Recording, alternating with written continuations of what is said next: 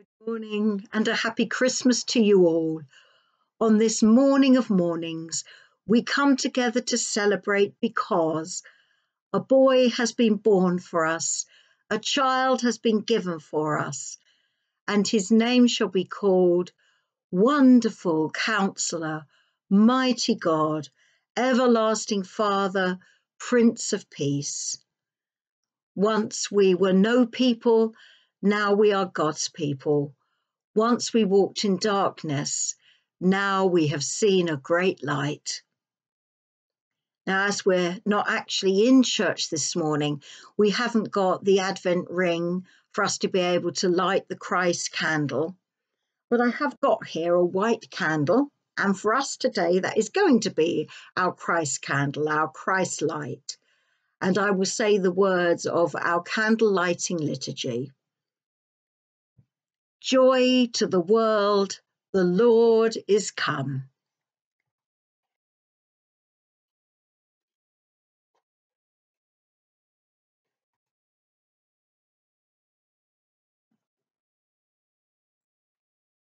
Jesus is the light of the world, a light no darkness can ever put out. We're going to sing now our Christmas verse of the Advent candle song, Advent Candles Tell Their Story.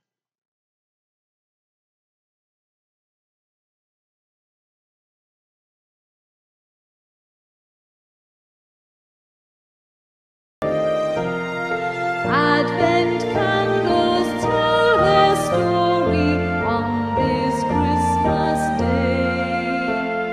Those who waited for God's glory, they prepared a way.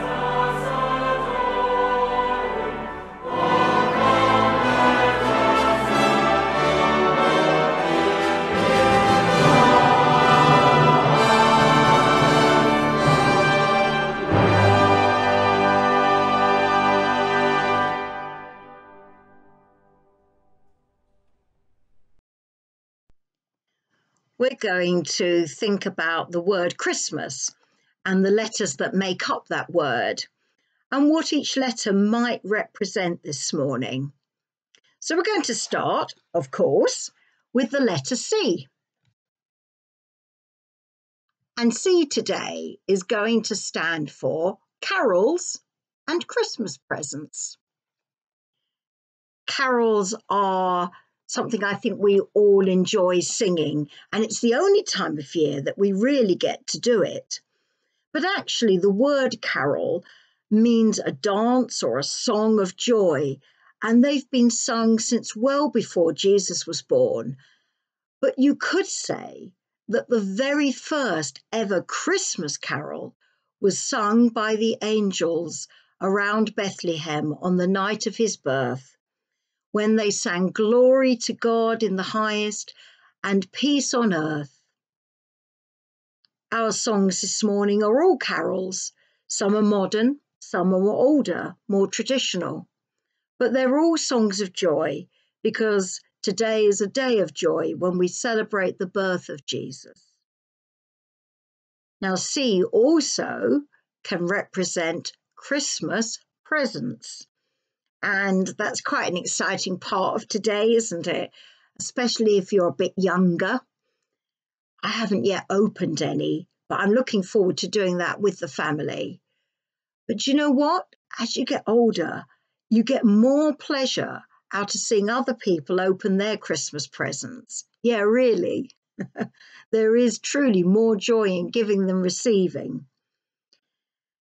Sometimes it's hard to remember in all the present giving and receiving what today is all about, and actually what the very best gift of all was and is.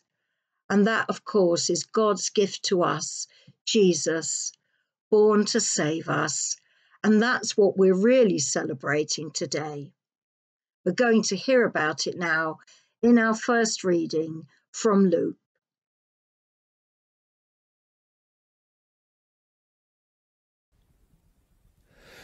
The birth of Jesus.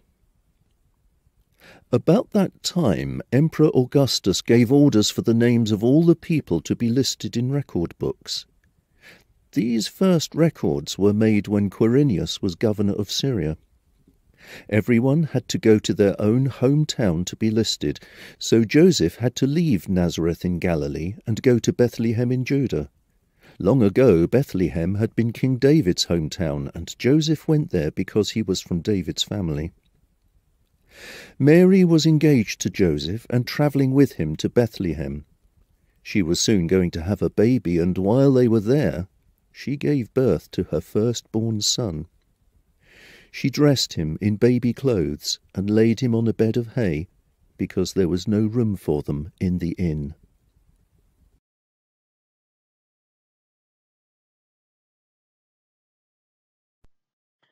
Our next letter is H. And H today is going to stand for humble and hay.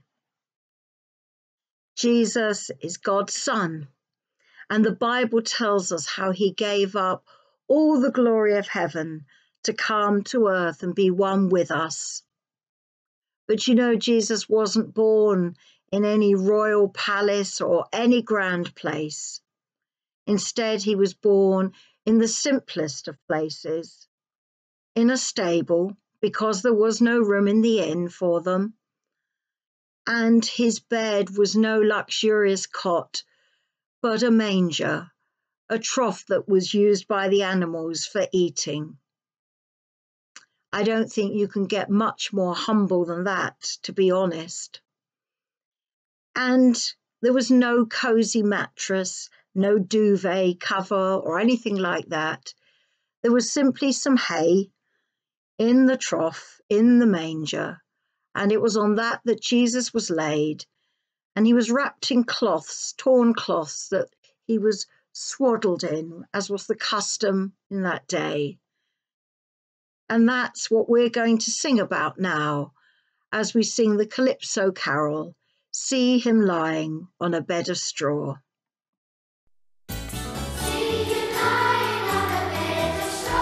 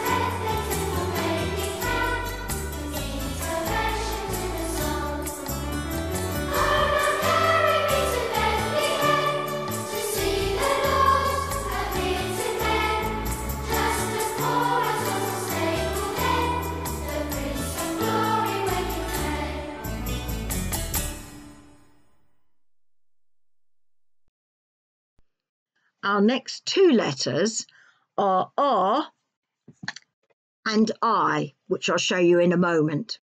R is for revelling. Revelling's really just another word for celebrating. And at Christmas time, that is something we usually do quite a lot of. And it usually involves a lot of food. It's that time, isn't it, for the Christmas dinner. I don't know what your favourite thing is. Ours is turkey with stuffing and roast potatoes and all the trimmings. And then there's mince pies and Christmas pudding with far too much cream. And there's always chocolates and nuts out. I think sometimes we overdo it, really. Not just us either. I'm sure other families are the same. Lots of families have their own special traditions, and it is good to celebrate. But sometimes I think maybe we forget about why we're celebrating. We get so caught up in all that we're doing or overdoing that we could do with reminding ourselves what the real reason for the season is and not just get caught up in all the stuff and fluff of Christmas. I stands today for innkeeper. The Bible doesn't actually mention an innkeeper, but there would have been innkeepers at every inn that Mary and Joseph called at, looking for somewhere to stay. But Bethlehem was so crowded that everywhere they went, they were turned away. In the end, one innkeeper who wanted to help them offered them the place where the animals were kept. It was pretty basic. It would have been quite smelly. In no way was it ideal, but at least it was somewhere to shelter. Perhaps we should ask ourselves, am I the sort of person who would close the door of my heart on Jesus and the message of God's love come in him? Or am I like the innkeeper who found room for it? A Christian writer called Roy L. Smith once wrote, "He who has not Christmas in his heart will never find it under a tree." Bit of a pause for thought, that one, isn't it? We're going to think a little bit more about it as we pray now.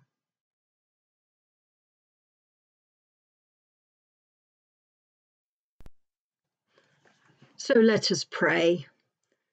Jesus, Emmanuel, coming to us naked and vulnerable.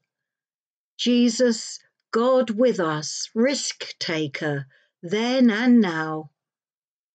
Jesus asks us to give him space in our lives and risks us saying, sorry, no room. Jesus asks us to leave behind things that give us security and risks us saying, I have too much to leave. Jesus asks us to be willing to suffer with him and risks us saying, I don't know you, when we panic and run away. Jesus risked everything for us, loved us, suffered for us, died and rose again. Will we trust him? Will we follow him? Risk and faith, letting go, becoming vulnerable. Where will it lead? Will we allow our plans to die, trusting that God's plans will bring resurrection from the grave? Amen. Please join with me now in the Lord's Prayer. Our Father, who art in heaven, hallowed be thy name. Thy kingdom come, thy will be done, on earth as it is in heaven. Give us this day our daily bread, and forgive us our trespasses, as we forgive those who trespass against us. And lead us not into temptation, but deliver us from evil. For thine is the kingdom, the power, and the glory, forever and ever. Amen.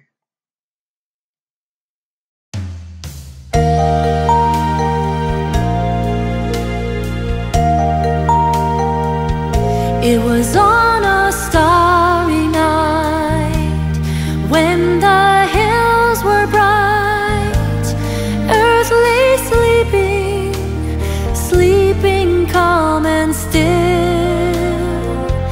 Then in a cattle shed, in a manger bed, a boy was born, King of all the world.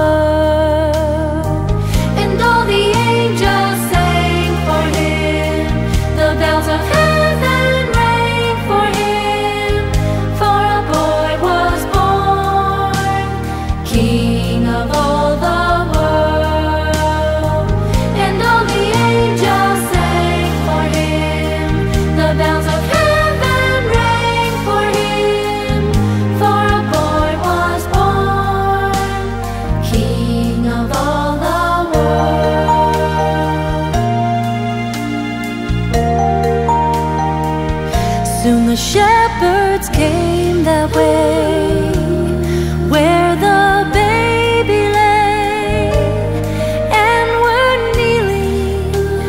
kneeling by his side, and their hearts believed again for the peace of men, for a boy was born, King of all the world.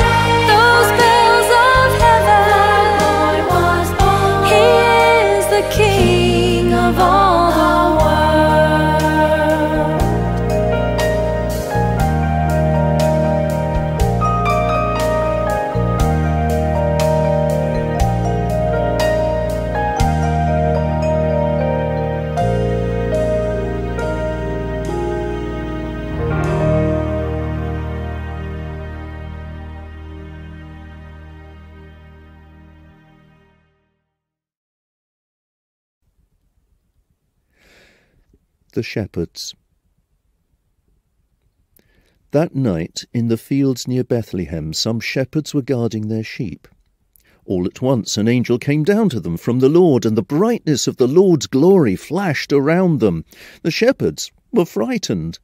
But the angel said, "Don't be afraid. I have good news for you, which will make everyone happy. This very day in King David's town a Saviour was born for you. He is Christ the Lord. You will know who he is because you will find him dressed in baby clothes and lying on a bed of hay." Suddenly many other angels came down from heaven, and they joined in praising God. They said, "Praise God in heaven, peace on earth to everyone who pleases God." After the angels had left and gone back to heaven, the shepherds said to each other, "Let's go to Bethlehem and see what the Lord has told us about." They hurried off, and they found Mary and Joseph, and they saw the baby lying on a bed of hay. When the shepherds saw Jesus, they told his parents what the angel had said about him. Everyone listened and was surprised. But Mary kept thinking about all this and wondering what it meant. As the shepherds returned to their sheep, They were praising God and saying wonderful things about him. Everything they had seen and heard was just as the angel had said.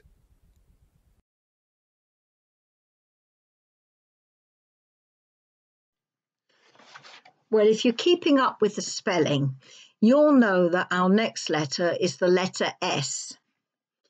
And after the reading we've just had, there's no prizes for guessing that this stands for shepherds. Shepherds out in the fields were considered unclean according to the Mosaic law, the law of Moses, by which the Jewish people abided. That's because they were in constant contact with animals, including sometimes dead animals. They were not able to keep themselves physically clean whilst they were out there sleeping rough. But more importantly, they weren't able to be kept spiritually clean. They weren't able to leave their flocks and come down to worship at the synagogues or at the temple. And so they were looked down on. They were considered low. And yet it is to these low people, to these blue-collar workers, to these rough guys sleeping out, that the angel first appears to share the news that a special baby, God's Son, has been born. It's to them that the heavenly hosts sing and they hear the praises of the angels. It's they who rush down to Bethlehem, doing what they would never do in any other circumstances, leaving their sheep behind unguarded. But they're so excited by the news. The good news of Jesus is for everyone. That's something that Luke, when he wrote his gospel, was at pains to tell us. And it's something that reminds us as well that we shouldn't judge people by appearances or from any preconceived ideas that we might have about them because of their jobs or lack of employment, because of their status or lack of it, or because of their way of life. It may well be that those whom we consider the lowest of the low are the ones where God is most present in their lives. T is for Thanksgiving. And if I could hold up all the letters that we've done so far, you would see that they spell the name Christ. And that's what God's gift is to us, that we remember today, although the gift is not only today, but always. And that is something to be truly thankful for. Not once upon a single time, not once within a single place, but now for every time and place, the truth of Christmas is born and lives, and Christmas fills the earth. Thanks be to God. Amen.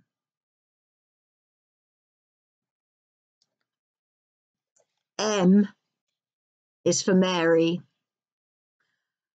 I wonder how Mary felt when she was pregnant. Imagine being told by an angel that you are to be the mother of the Son of God. Who's going to believe you when you tell them? I'm sure her parents blamed Joseph, and Joseph must have suspected that she'd been seeing another man. It must have been so hard for her. In the event, Joseph did believe her after an angel visited him in a dream. But that wasn't the end of the difficulties for Mary. There was that long journey to Bethlehem, giving birth in an outhouse, having then to flee as a refugee to another country, and much later, seeing her son crucified. She didn't know any of that at the time, of course, but I suspect that her answer to God would have been just the same. Though she didn't understand why God had chosen her, she was willing to say yes. Can we trust God in our lives and be willing to give our yes when He asks us to trust and obey? Can we be like Mary? That's something we're going to bring before God in prayer now.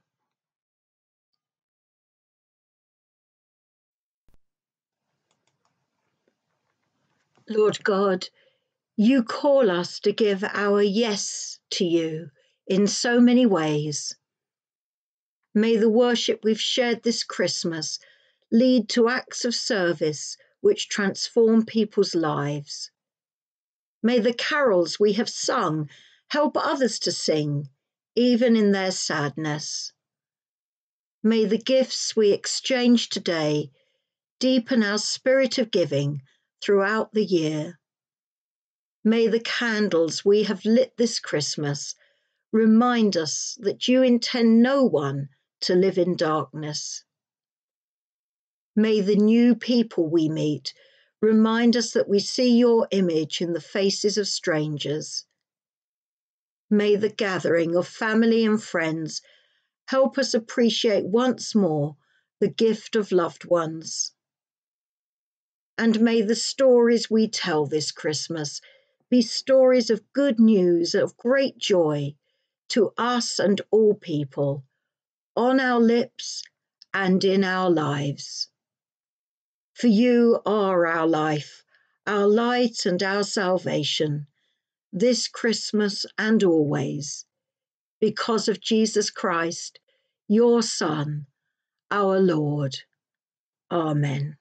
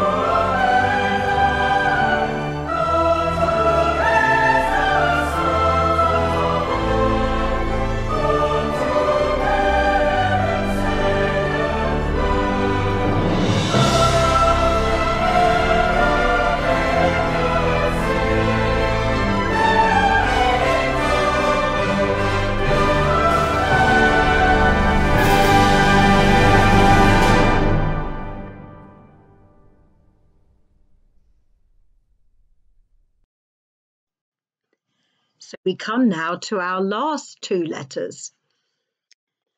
And the first of those is A, which stands for angels.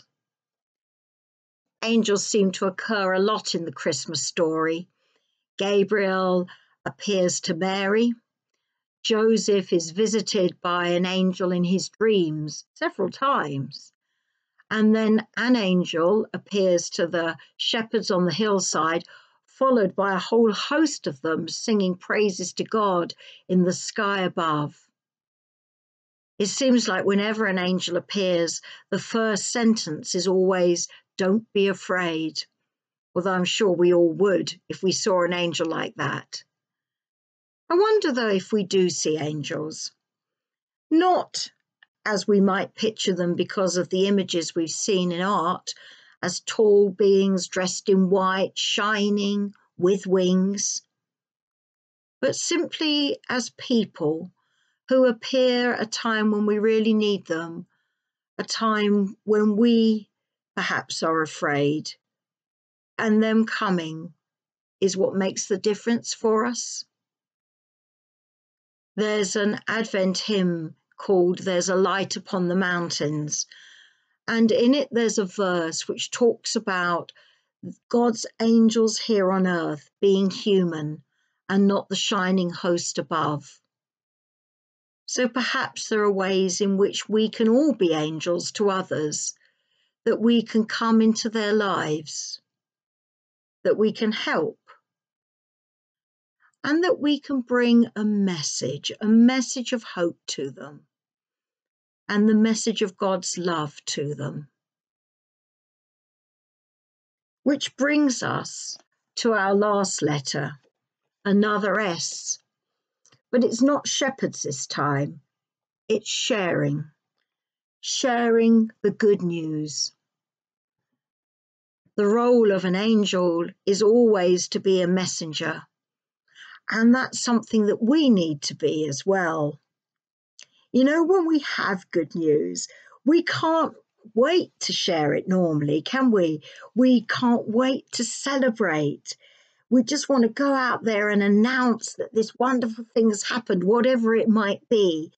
It might be that you've just received the most fantastic present ever, or maybe your team has finally had a win after a long line of defeats, or perhaps someone's just asked you to marry them, or you've been offered a new job, or you've passed your driving test or your exams.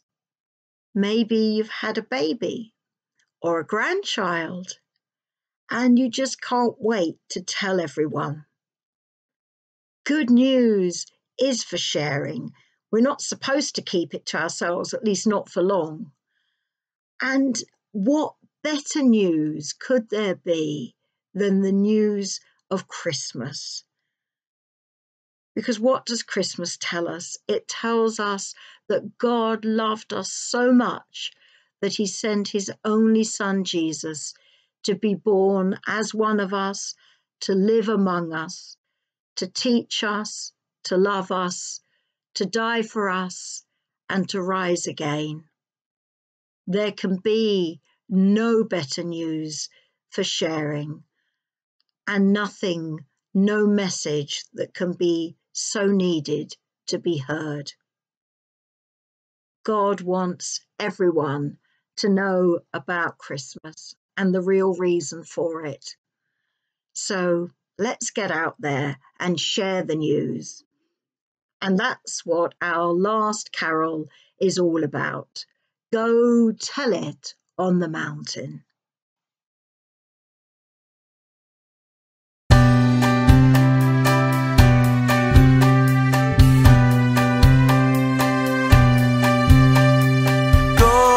Tell it on the mountain, over the hills and everywhere. Go tell it on the mountain that Jesus Christ is born.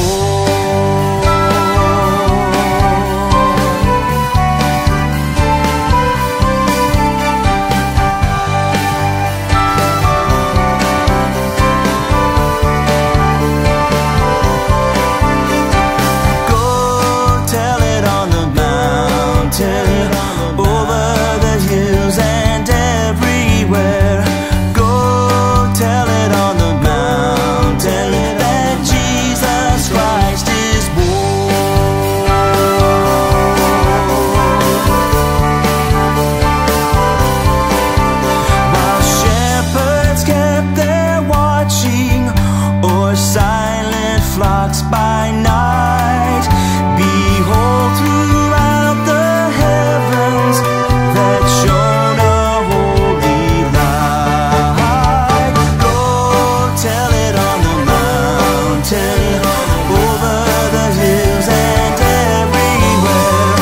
Go tell it on the mountain that Jesus Christ is born.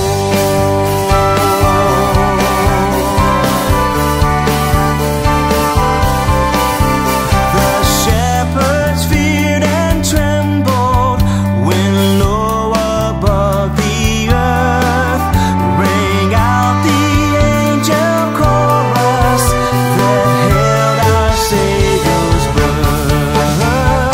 Go tell it on the mountain, over the hills and everywhere. Go tell it on the mountain that Jesus Christ is born.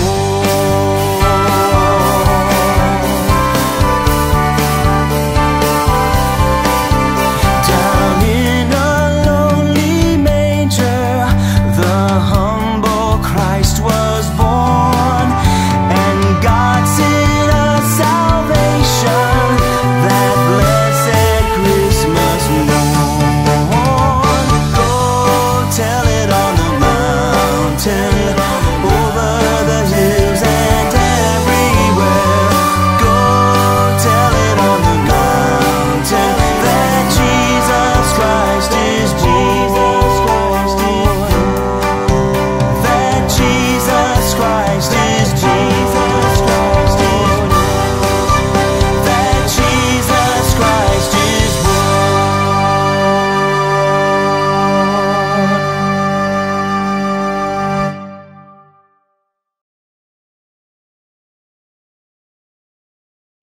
So our blessing.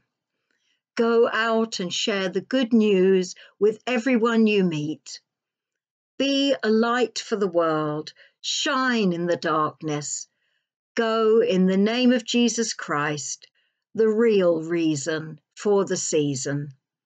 And the blessing of God Almighty, Father, Son, and Holy Spirit be with you now and always. Amen.